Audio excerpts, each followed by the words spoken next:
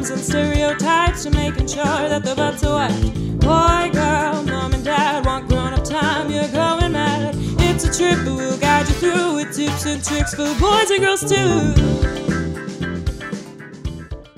Hello and welcome back to Boy, Girl, Mom and Dad. Hello. I'm Lauren. And I'm Nick. And today, episode 26, we are going to talk about a positive twin mom post. There are so many things out there that are negative about having twins, not from us, but from other people, whether they post it or just say it straight to your face. People say the wildest things straight to your face when they find out you're having twins. So we just wanted to put a message out there about all the things we love about having twins, both as parents and what's a beneficial of like the twins having each other. And also it coincides with our twins' birthday. This week they turned 2. Yeah. Crazy. Mm-hmm. It's flown by, but it's also not flown by. I mean, I think it really is true what they say about the days are long, but the years are short. I honestly cannot believe that they are turning 2. But yeah, they're growing and we're happy. They're so tall. They are tall. I'm not sure how tall yet. We haven't had their annual checkup to see their height yet. They're at least 6 feet. We actually, this is our first episode recording back after being back from our big trip to London and Paris. And that was their last lap infant flight. And we did get a question from one of the flight attendants about how old they were. I was like, hey, they're not 2 yet. And yes, they are kind of big for their age. I think the flight attendant was asking to know, but Lauren seems to think they were asking to make sure that they were cheap enough to be free. Yeah. Right?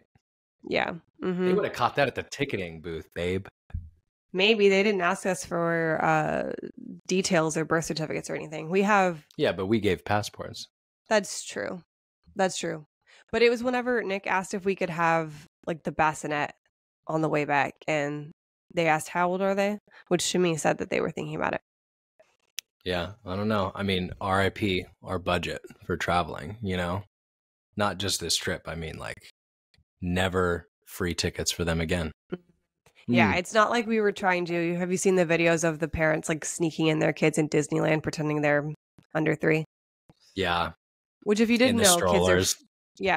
Kids are free until they're 3 years old at Disneyland, which is why we're taking them to Disneyland this week. It'll be fun. It does help, but regardless, if you're paying for a ticket to get into Disneyland, it's expensive right now. It is expensive. Okay, so if you're joining us this week for the first time, like I said, our names are Nick and Lauren, and we have fraternal twins. I don't think I said that, but we have boy-girl fraternal twins, Cypress and Olive, and we love them. And they are the ones who inspired this whole podcast. We wanted to talk about parenting, kind of the twin niche, and I felt kind of alone in my motherhood journey just because I felt like my friends were either having boys or girls, and here I was with a boy and a girl, so I didn't have kind of like a club to join. So this is a club for everybody, and we're glad you're here. Before we get into the topic each week, we have a tiff, a friendly tiff. And so I'm going to bring this week's tiff.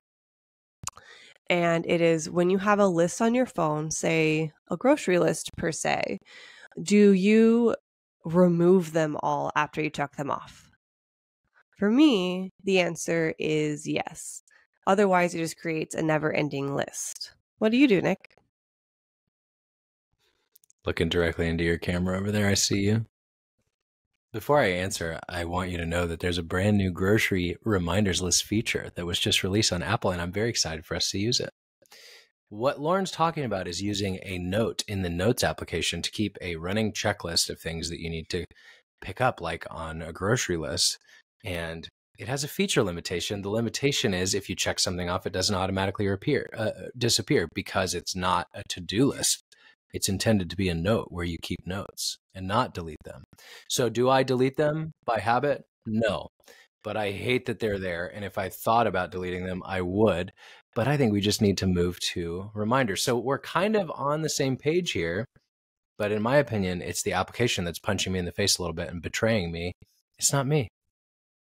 Okay, but so it bothers you, but not enough to do anything about it. Also, yes, because when do I check it off? When I'm at the grocery store well, buying you don't things. need to do it there. Like for me, When I do don't I do it? I don't necessarily want them to check it off and like you can move it to the bottom or something, but I don't want it to disappear because sometimes I might accidentally check something off and I didn't get it, or I checked it off thinking I got it and I didn't, and I go through and make sure I actually got everything that I needed. But I Did will you just switch sides in your own argument? no. You asked me a question that I wasn't ready to answer yet. I remove everything like when I get home or when I start adding to the next grocery list. But just also to preface this, it's very helpful. We do have a shared note for groceries and we both put stuff on it. So it is a great idea. But I often end up doing the cleanup for it. Clean up on aisle 2, aka our note. Well, congratulations on your new baby reminders grocery list that I'm going to be creating for us this week. You didn't know this. It's funny you picked this, Tiff, but I was going to do this week. So we're never going to have this problem again. And there's an undo button. So if you check something off you don't mean to, you can click undo and it reappears. So no, I did notice that because I frequently would make mistakes in my notes and then I would just have to shake the iPhone like, you know, looking like a crazy person because that's the only way it would be like, oh, did you do something wrong? And I'm like, yes. But now I did notice the undo feature and it's amazing and I really appreciate it. Yeah, that's actually not new. I think they just made the button more apparent, but it wasn't there. Always there because I had to. I literally loop arrow. I had to research how do I go back when I on a note, and it wasn't always there from their initial creation. Anyway, yeah, good tiff. I think that if we want to continue with this tiff, I want to ask what constitutes being put on a grocery list. Like what are the types of things we put in that note? Are they always groceries that we need to pick up? Sometimes it's a list that I order a lot of groceries online from Amazon Fresh or Whole Foods pickup or even like a Ralph's pickup, which is Kroger brand. And I will often check out, like you can buy other things on Amazon Fresh, but also then food. Like you can buy cards, you can buy like to-go containers for food and stuff like that. But if I'm already on Amazon, I'm like, oh, I need to buy a black t-shirt for Cyprus type of thing. So I do often put funky things on there that may not be a grocery item, but they're there to remind me when I'm looking at it. To remind me. Wow, I wasn't even thinking about that. So you won the musical theater. Yeah. Another great feature of this reminders list we're going to have is you won't be able to do that. So it's just going to be one long list of things to check off. No more spaces, no more throwing things to the bottom of the note. One running grocery list. I actually wrote down to talk about this because it's very twin specific, but you know how a lot of parents, regardless of if they're twins, will keep track of when a baby goes to the bathroom and when a baby eats and sleeps and all of that. Well, we did that for twins, which is really hard. And we wrote on a piece of paper, and at the time, like, you know, my parents were here to help, your parents were here to help. So like we kept a piece of paper just like actually on this. I don't know if you can see it no, you can't see it in the video, but it's a little desk thing that we kept a notebook, one for Cypress, one for Olive, and people would write down, you know, when they ate, how much they ate, all that stuff. And then we moved it to a note when it was just you and I. And the note got so long to where it was hard for it to function because it was so big. And that's what it honestly made me think about. Yeah. I like that you write those things down though.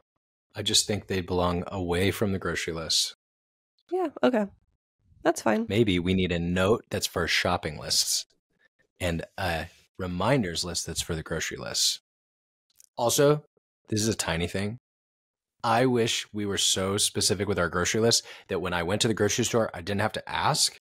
And whatever we both put on there, we do need to buy. You know what I mean? Like all the extra stuff I have on there? Yeah. Well, also there's like sometimes we'll put like sugar or things on there that like we're almost going to need but don't really need yet. It's like I find myself having to ask sometimes like, hey, do we actually need this right now? Which partially defeats the purpose of the list. Like how beautiful would it be like if I just knew on my way home from somewhere, oh, I'm already going to stop and do this return at Whole Foods. There's 5 things on the list. I'm going to get all 5 things and I never have to ask. Well, we could just and make vice versa. 3 sections of, you know, need now, about to need type thing. Because also it's good to know that if you're just going in to pick up a couple things, like we need eggs and milk today, what are the most important things? But yeah. This brings another question, and then we need to get off this topic. Do you buy something when it's about to be out or whenever it is out? because I think we're a little bit different, because I probably preemptively buy it when I'm like, okay, this is almost out, I'm going to buy it. Whereas I think you operate more on the latter of like, it's out, I need to buy it now.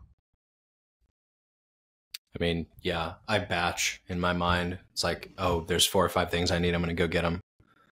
So I don't. Yeah, but it's And often also, when we it's live so already close to the out. grocery store. I'm like, if something's run out, I'm just going to walk over and get it. So it's never an emergency We for are me. walking distance from like every major grocery store.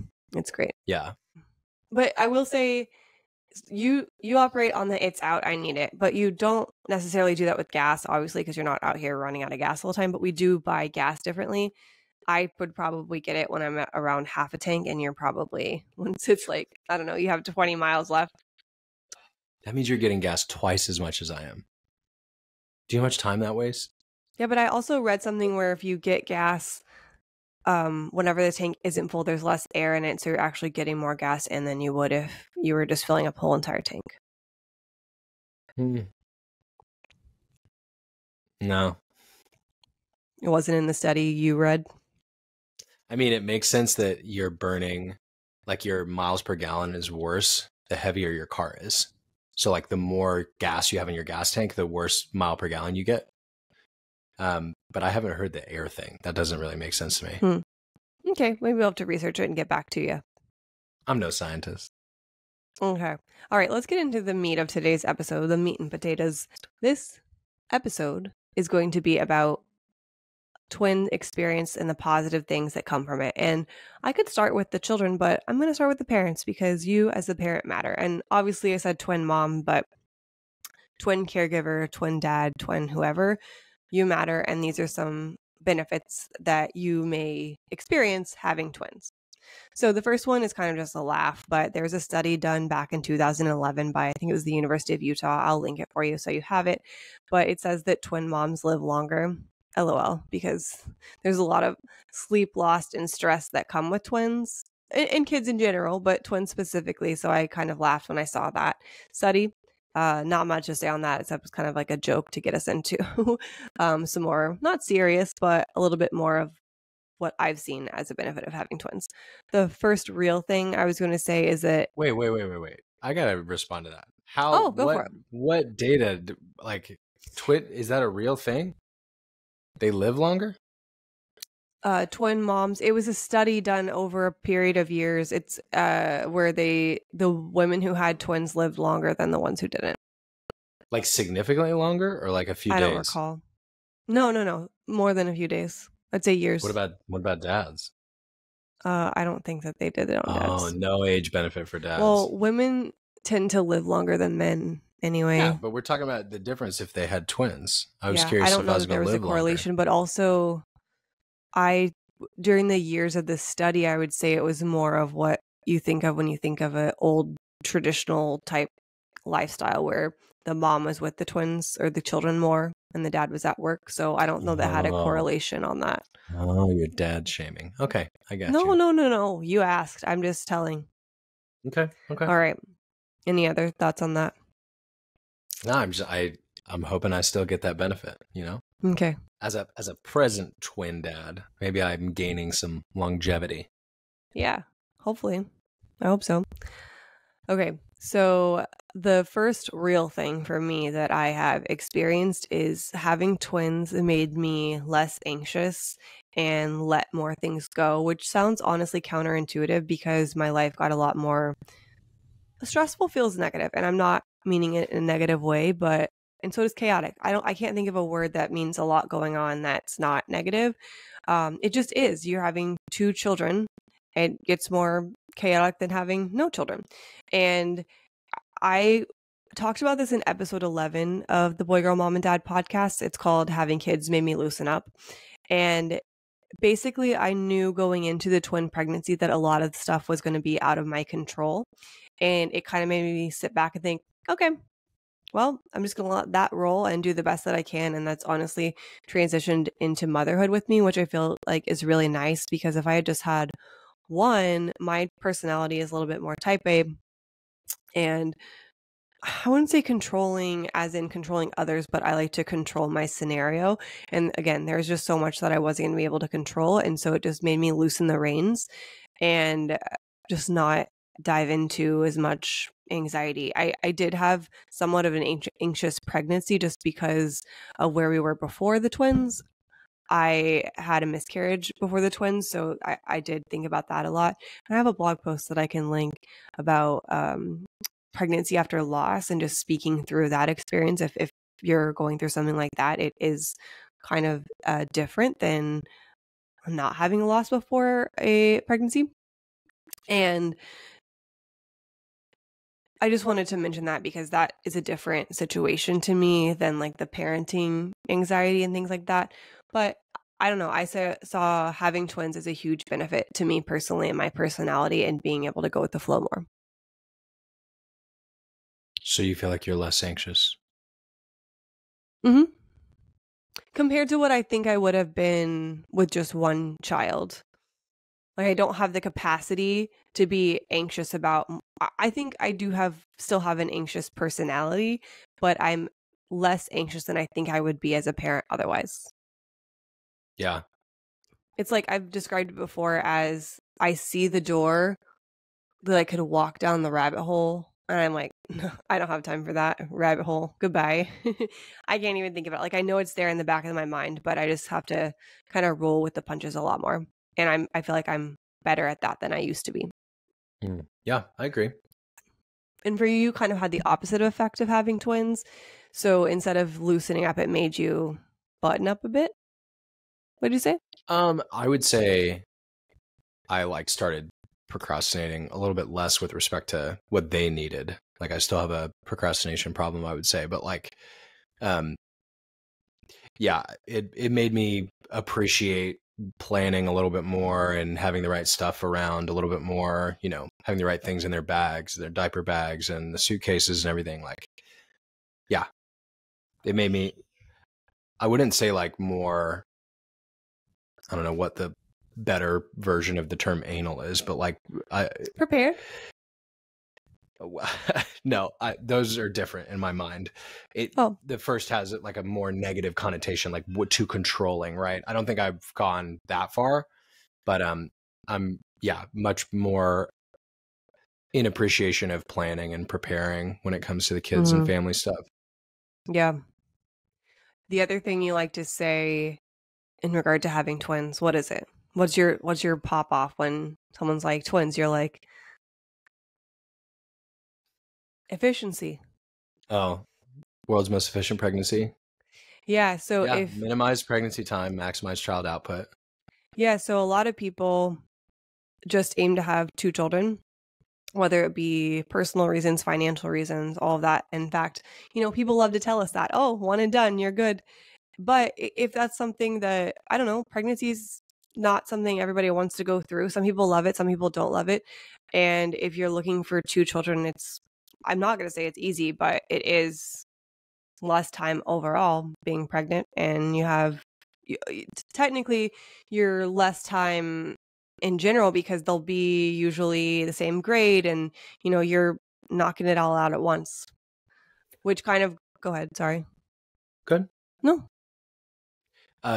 I think you probably have a piece of this in the later notes, but having 2 also, I feel like makes you appreciate the phase that you're in because you get to like not compare them, but like see the differences in them in the same phase right away. You know, like you're in it with both of them in the same phase. Like they didn't hold their bottles the same way. You know, there were like cute little things that were different, but you could see like they're right next to each other as opposed to having a 1-year-old and a 2-year-old or a 2-year-old and a 4-year-old or whatever. Like you're not having to remember back and consider how your kids are slightly different. I like that, being able to see the differences like in real time. Yeah, I know most people, I'd say, like their second pregnancy was vastly different from their first. And then even raising that child was very different. I mean, you yourself are a different person, even parenting at this point, having your second. And at this point, you're kind of just like the same. I mean, they can still have their different perceptions of you, but you're the same. And yeah.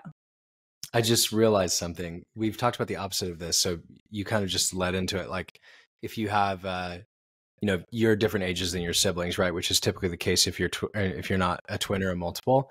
The version of your parents you got is different from the version your siblings got. But for twins, they get the same version of their parents. They do. That's kind of cool. It is cool because I think they can, if like, not that trauma happens, but like they're able to relate more to each other. If something were to happen, or go back and think like, hey, what did you think about this? And they do have almost the same viewpoint. I mean, I think they'll still have different. They had the same experience and maybe different perceptions, but the same experience. Yeah. The reality is, I like that thought. As a parent of Cypress and Olive, it's like, obviously we're not perfect and we're going to change, but like they're getting the same version of us. That's kind of cool. Yeah. I was wondering why you're smiling at me. It wasn't. I haven't thought of the twin piece of that. Yeah. Anyway. So like Nick said, you're kind of not having to remember per se, well, what did I do 5 years ago? Or, oh, things have changed, that type of thing. You're kind of doing it all at once and you don't have to really remember, I guess, the best way to do this and the best way to do that. Yeah, I mean, there's advantages to both. I'm not necessarily saying this is better. It's just interesting, I mean, we may have more children, we don't know, but like, it's just interesting. If we don't, our parenting experience is going to be consistent for both of them. That's kind of cool. It's interesting. Yeah. I was going back to what you said before that about, not having to remember how to bottle feed, all that, to kind of get us back on track. Oh, yeah. Yeah. Which again, science changes, things change in that in general, but you're not overall having to be like, okay, wait, or so far ingrained in this is how you do it and this changes. You're not having to really go back and forth in that mentality. It's all at once. And for us, these were our first full term, so we don't know much, only what we've read. So, but to your point, also they get the same experience. Along that same efficiency thought, you also have talked about this several times about the workload with twins, and obviously it's a lot because it's 2 children, but it's not black and white about double the work. It is probably exponentially more expensive, and people like to tell you, oh, buy one, get one. And it's like, no, I'm paying for everything. They charge per fetus on the ultrasound. But as far as the workload when they come, it's not a cut and dry times 2. You've called it more about a 1.5. It's like a little bit more work.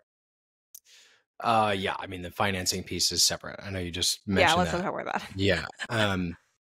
Yeah. Like, I think that, I mean, we're still figuring this out, but with nothing to compare twins to, like we don't have a singleton before, it is a lot.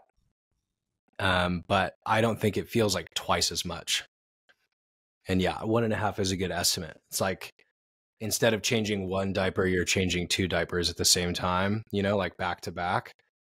I wouldn't consider that to be double effort, like I'm still at the changing table. I put one down and I pick one up and finish the diaper. Like, I'm spending probably 4 minutes changing a diaper instead of 3, and I'm changing 2, So like, in some ways it makes me feel more efficient, even though sometimes it's a bit more stressful in certain situations that I think having 1 child would be.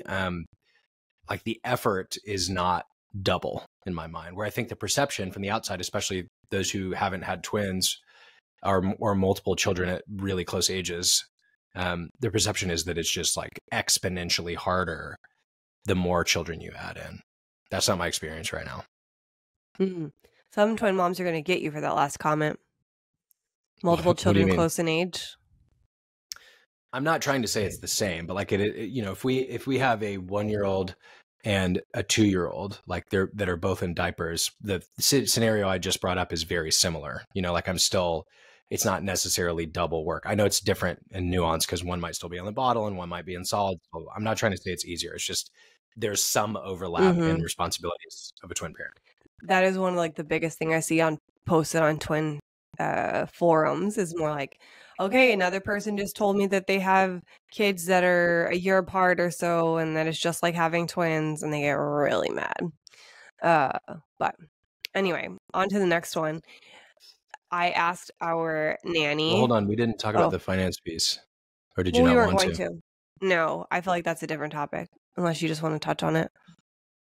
I mean, you kind of already said. I'll just be super brief. It is double the cost, I think, if you have two twins. There's a very small number of situations where you can get a discount for having one more family member or 2 kids, but like typically you're not. Like we're about to start applying for preschools and schools and stuff, some of which we might have to pay for application fees and, you know, maybe tuition depending on where we go. I'm going to be incredibly floored and surprised if any of them offer twin discounts, you know.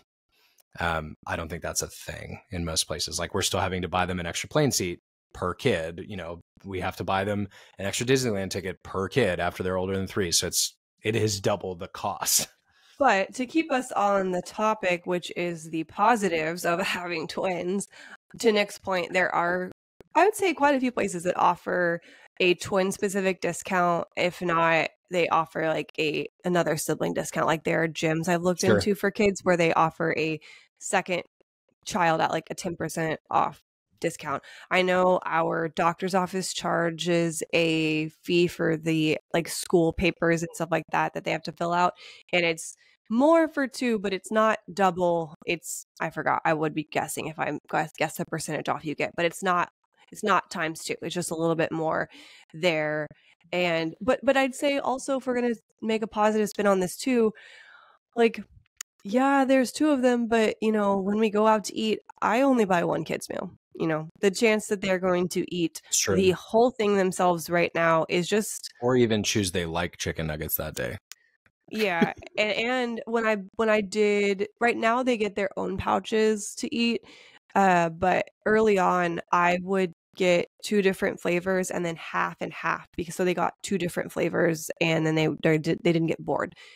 I find they rarely will eat a full like bar. Like they'll eat the Cerebelli bars and they typically won't eat a whole bar. I think one of them now will, but I would half them and they would each get a different flavor, and or they would each just get a half. And so I actually feel like I'm saving food, because with toddlers, I feel like there's so much food waste. But with twins, I just don't order times 2. I usually order once, and then they may eat off of my plate too, because everything tastes better on a mom's plate. Just, it's science, honestly. Yeah, that's true. That's true. I asked our nanny what her favorite part of having twins is, because she has worked almost exclusively with twin families, and she said it's never boring. So if you're a person who needs adventure, you're going to be on the adventure of a lifetime with twins. And she said, I'm marking that as a clip. That's going to be a good clip. She said she now gets bored when she just sits with one baby. She's like, what do I do with you? So it's fun. I would say it's very, very, very fun being a twin parent. Oh, it's incredibly fun. I was thinking about this morning. I feel like the way that they imitate us is different because they're twins. Like, you know, most kids, I would say all kids, maybe, I don't know. Like, I feel like imitating your parents is a normal thing. But yeah, like parroting. As an example, like if we just had Oliver, just had Cypress, they wouldn't really be able to imitate like cheers. Like if we have wine or a drink or something, we'll give a cheers to each other, like Lauren and I will. And the kids, like I first started noticing that they would do it to each other, which is super cute in the first place. But also it's like they're in their own little worlds a little bit. And they give us cheers as well, which is really cute. But like, you know, if you don't have 2, you don't get to see that kind of parroting, to use your term. You don't get to see that kind of mimicking where it's like there's 2 of you as the parrot and then there's 2 or more of the twins and they're in their own little mimicking world. It's kind of cute. You also get to see them parrot each other, which can be fun and not so fun at times. Like today when I heard screaming and saw them, I haven't really talked about this. We haven't really talked about it because we haven't found a full solution yet, but they've just been climbing out of their cribs for, I don't know, the past couple months, I would say. At least 2 or 3 months, I would say. And this morning they were both out of their crib. I'm going to say like one of them, I don't know which one because I haven't had time to go back and watch the video, but one of them definitely egged on the other one. I need to go back and I think we only have 24 hours of camera footage, so I need to make sure to do that so I don't lose it. But yeah, they will also do this with screaming, like if it for fun, not cry screaming, but like they'll be in their high chairs and one of them like makes an animal noise and screams, and then the other one thinks, oh great, screaming competition, and for like 30 seconds they will go back and forth with high-pitched screams. Yeah, I mean they're having a blast, and luckily our neighbors don't care, but you know, you're right, they egg each other on a little bit, and yeah, it's fun. Yeah. All right, this is one of, I think, my favorite things that I would liken to having twins is that I feel like I can do anything after having twins. Anything. Everything seems easier. Like I carried how much weight of my belly as babies? I mean, they were 7 pounds 1 ounce and 6 pounds 14 ounces. So basically that much Yeah. weight of babies. And honestly, looking back, I don't know how I did it, to be honest. And Superhero. I just feel really strong and that I was able to do that. Even like caring for two at once, like it's a lot. I'm not gonna lie. And I just feel empowered, I would say. And I liken it to whenever we moved from Texas to California, we drove from Dallas to, I guess we ended up stopping in New Mexico that first night. So it was a long day. And Nick and I were driving in separate cars. We were not able to just switch off. So it was very tiring. So I think we drove about 15 hours that first day. We could have made it to LA and Which is basically, just over 50% of the drive, by the way, people. Getting out of Texas is more than half of that yeah. drive. Yeah. But we could have done it just in less than 48 hours, essentially 2 days. But we ended up taking a little bit slower just so we could spend the night in Palm Springs, or Joshua Tree was rather. After that drive, I felt like I could do anything. I could drive any amount of distance. I could travel any amount of distance. So I don't know. I feel similarly with twins, and I feel like it empowered me to do hard things. Yeah. And sorry, singleton parents, some things are harder with twins. Maybe not twice as hard, but they're harder. But to your point, the feeling of accomplishment, I think, is at least double. Like, you feel awesome after you like get them in the car to go to the beach, like little things like that. It's empowering for sure. Yeah.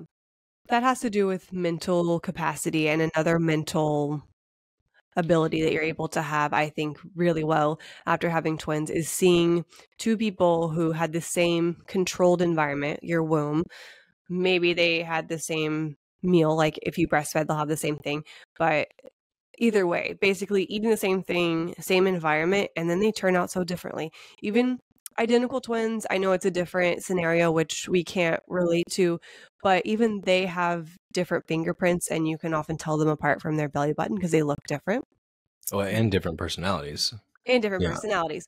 But I feel like as a person who I really haven't been tainted per se from diet culture. It hasn't ever really been something that affected me personally, but I have so many friends who have been affected, whether it be eating disorders, things like that. And you have the media, everybody telling you different things to do and that this is the best thing to do and that it will yield this result. But twins, I think, are a living example of you can do the same exact thing and get a different result. And that's why so-and-so's fad diet or so-and-so's workout doesn't work for you, is because you're a different person with a different body. And I feel like it is very, very, very apparent with twins because, again, basically same everything except obviously personalities and things like that. And they're still so different, which is just kind of crazy. Yeah. Like besides things that are objectively right and virtuous, like being a Dallas Cowboys fan, not everything works for everybody, Mm-hmm. Yeah. There's another clip. And the point that I wanted to end on just for the parents is community. It's a really special community to be a part of the twin, not sisterhood, brotherhood, familyhood. There we go.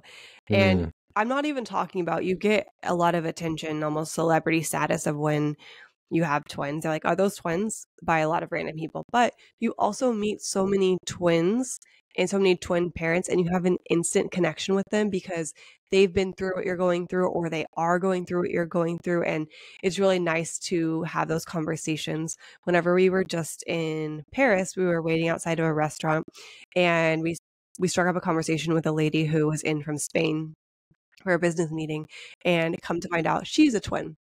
And it was just such a lovely conversation that we were able to, talk about parenting. And she was saying how things that she wished was different growing up as a twin. And luckily, I think we were already implementing all the things that she suggested that she would have done differently, like not comparing the two or having one be like the strong one, one be the more soft one. She was like, those things carry weight into your adult life. I'm like, I know it. I'm working on it.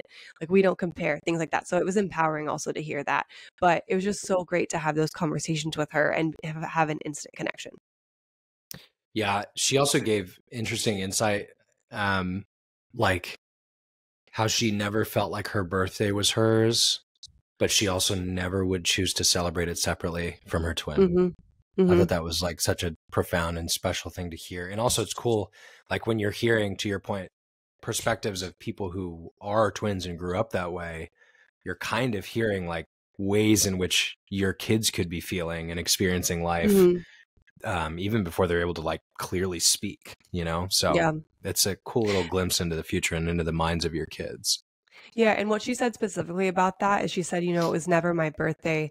I always have to think about getting my sister a gift. And I was like, oh, that must have been hard. Like, do you wish you celebrated on different days or something? She looked at me kind of aghast and said, no, if She it's said not, never, I think. She was like, yeah, no, never. Yeah. never.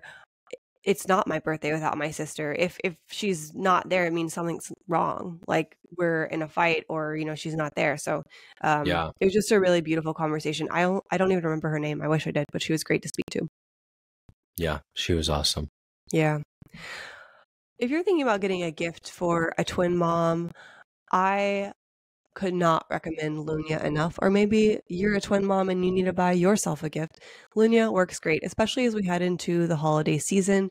Their washable silks are so dreamy. My favorite is the t-shirt set, and they came out with a really beautiful wine color recently, and they're just so cozy and chic and make you feel special even whenever your hair might be in a bun and you have milk stains or just sweat coming off of you because motherhood, am I right? But would highly recommend getting them. Nick actually has a pair of the men's set. Lago is their men's brand, Lahgo. And did you like them? Oh, they're awesome. They feel great. Yeah. So if you would like to try them and get a discount, you can use code BGMAD for 15% off your first order. BGMAD. We covered the benefits of being a twin parent, or our favorite parts, the positive parts, the parts we love. But there's also some positives for our children, our twins. And the first one that I think of is just immediately empathy for another person. Obviously, we're their parents, but I think the parent-child relationship is a little bit different than peer-to-peer. Someone their own age, and they're able to learn empathy early on, which I think can only serve you well in life. Yeah, like they're, we have them apologize to each other when, even if there's an accident and they've clearly accidentally or intentionally wronged the other one or hurt the other one. They're fairly comfortable apologizing to each other, uh, which I think is really cool. And to your point, like the sibling relationship is different than, the child to mother and father. Like, I think back, like, I feel like it always feels weird when your parents tell you to apologize to them. Not that we shouldn't, but just like, I don't know, to your point, that teaches you as much empathy and consideration of your actions as doing it for a peer, especially one that you care about as much as a twin. Well, and I say to them, if one of them, you know, they like their personal space sometimes. And let's say that Olive is touching Cypress and Cypress doesn't want to be touched. Well, later on, Cypress then messes with Olive, and I'm like, hey, remember whenever Olive Yeah. didn't want you to touch her or you didn't want Olive to touch you? That's what's happening now.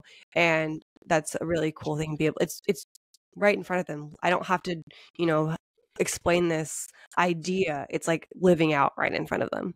Yeah.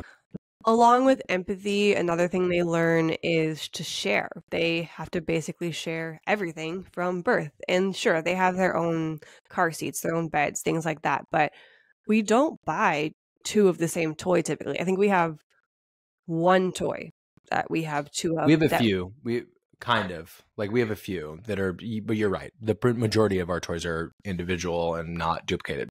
Well, and I would say because with twins, it's like you can buy two, but they might just fight over the one. Right. Right. Yes, sharing is something that it's still hard. I mean, it's still hard to learn how to share, but I feel like it's a little bit easier because they have basically consistent practice with it.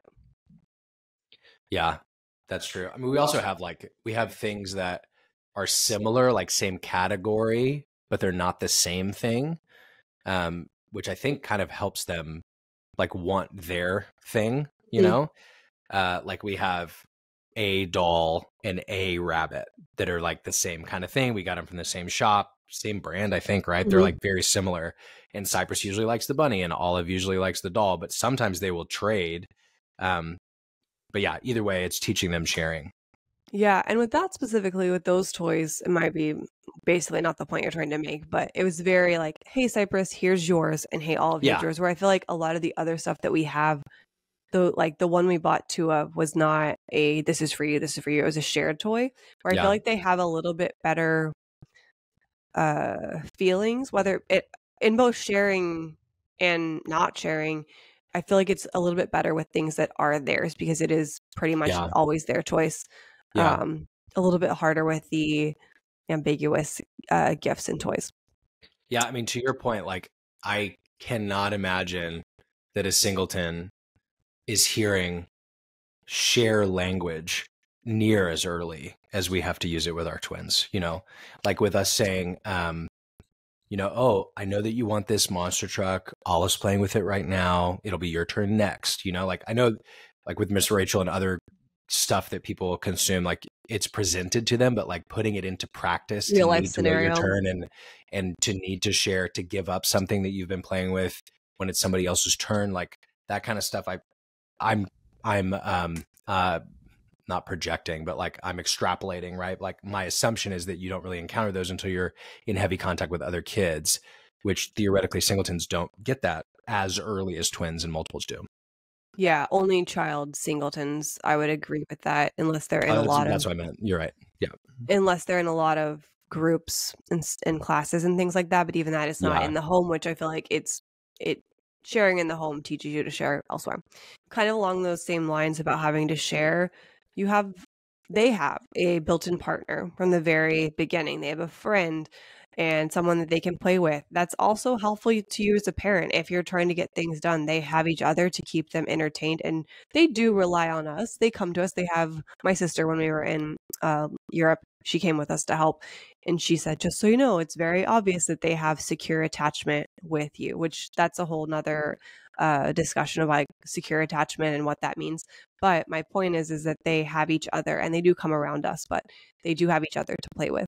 And they're around a lot of kids who were born and raised in the pandemic, which is a different environment, There, the social scenarios and things like that they were not able to be a part of is apparent. And I feel like having a twin, even in a scenario like the pandemic, they at least have another person that they are around consistently.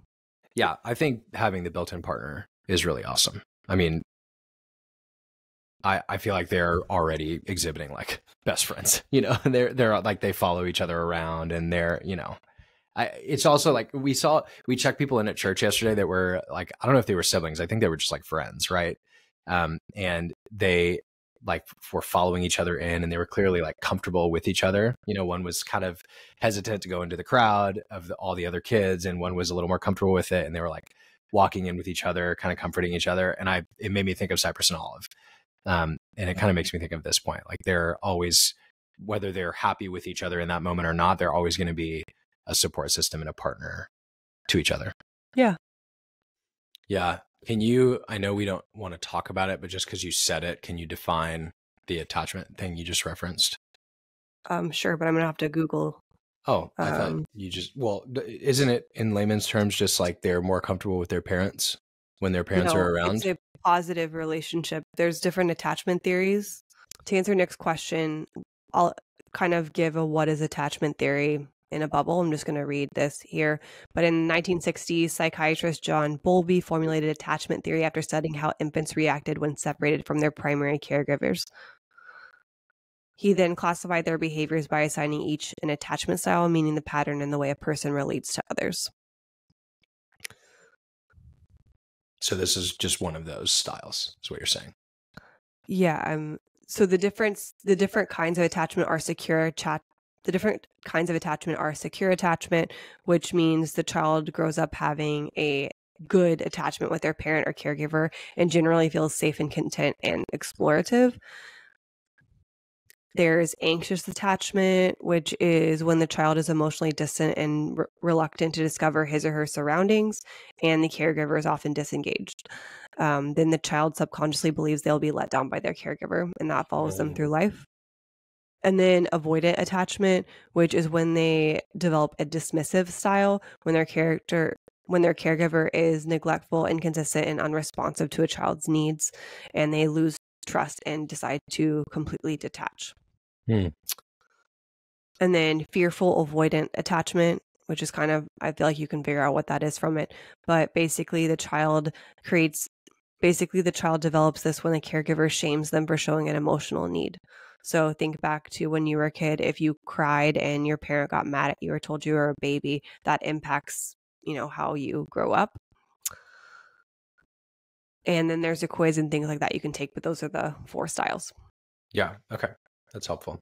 Those attachment styles are interesting. I actually didn't know that's what your sister was referring to. I thought she was referring to them being just comfortable with us in general, which I think is a piece of this. Yeah, her little therapist brain at work. Yeah. But yeah, we could have like a whole episode on that. I think that's really interesting. I would be interested to read this study too. I also am curious what the drawbacks of each of those are, because I assume it's not like one sounds better than the other in some of those, but I don't know. No, secure. I hear what you're asking. Secure attached. Like, I think what you're thinking about more is like the parenting styles of like, okay, there's helicopter parent and there's, I forget what the other ones are. But for this, the best is secure attachment. The others are which you can have negative things happen within a secure attachment. It's just about how that they grow up thinking and that you're better like nurturing their nature, if you will. Sure. I'm just saying, like, I could see how a secure attachment pattern could also turn into dependence a bit and assuming that your parent is always going to be there. So I wonder if there are unintended negative consequences of that, even though it may be presented as the best option. That's what I'm trying to say. I think that, I don't know, I'm not studied in this, but I would say that if there is a bad thing, it probably would be crossing over into anxious attachment. Yeah, well, we should talk about it. Yeah, stay tuned. You kind of mentioned it whenever you discussed the kids walking into church, but the last point I have on just the benefits and fun nature of having twins is their bond. They hug each other, they kiss each other, they do really sweet things. My favorite things thinking back was very early on, like you could say that he didn't know what he was doing, but there were times when Olive was upset and Cypress would just pat her on the back. And I just without remember being asked. Oh, right. This is like I'm holding both of them boarding a plane. I remember Olive not being very happy, and Cypress just started like patting his hand on her back. And I want to say they were 6 months old or something like that. Like it wasn't old enough to like, because now they will, they'll do that on a baby doll, or they'll do that. Even we might ask them like, oh, hey, can you come here and show some love to your sibling just because they're having a hard time? And they definitely do that. But the bond is sweet. Yeah. It's very sweet. For sure. Yeah. I mean, it's also like pretty easy to see that they care about each other. Mm. Like that, to your point, like you don't pat somebody on the back if you don't care if they're okay, Yeah. And I think that where it differs, and again, I don't know because we don't have them, but as far as like, 2 singletons, obviously they can love on each other and things like that. But there's something special about being the same age and just being able to kind of read the emotions and how they're feeling because you've been around them their whole life. And I do think that they were more connected early on than they would have been if they were 2 different ages. Yeah, for sure. It's speculation, but Yeah, I agree though. Feels that way. Are there any other favorite things or positive things that you can think of that we maybe have missed? When they get in high five loops. When they what? When they get in high five loops with each other, like if they see us do it or we've done high fives with them or something, they'll go up to each other and they'll say, "Sissy, high five? Sissy, high five?" And then they'll like keep doing different ones and different fist bumps just with each other. It's very cute. Yeah, there's honestly so many cute things that we could share with you, but overall, we just wanted to encourage you.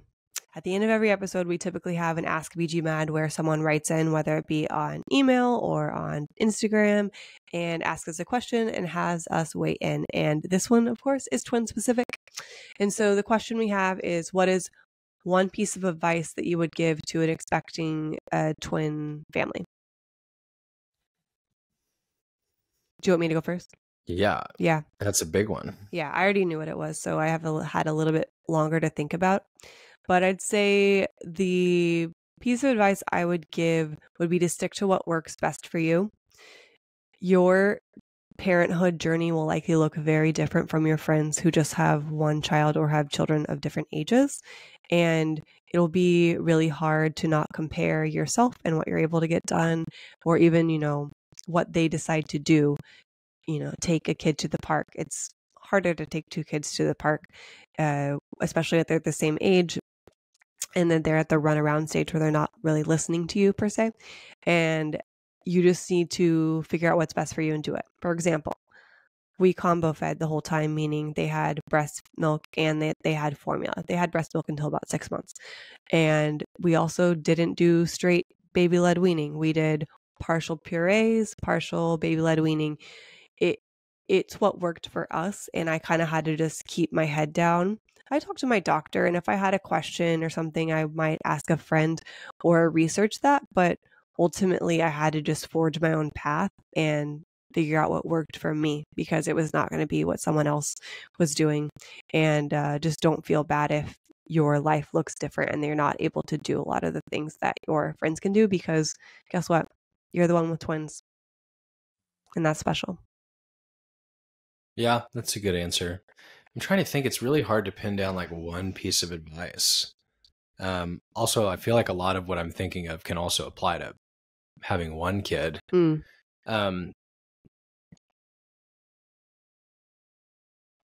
Maybe the one that's coming to mind is, I think it's always important to try and be as present as possible when you're with your child, whether it's twins or not.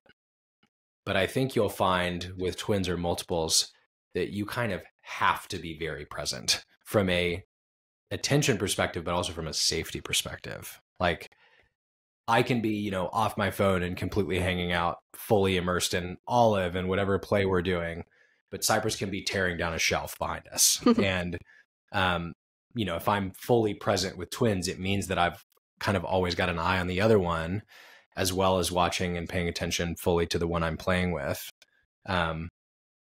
I think that might be my advice. Like, just be aware of all of your surroundings and be fully present without being too immersed in one of them. To add on to yours, I would say, looking back, like, it's hindsight 2020.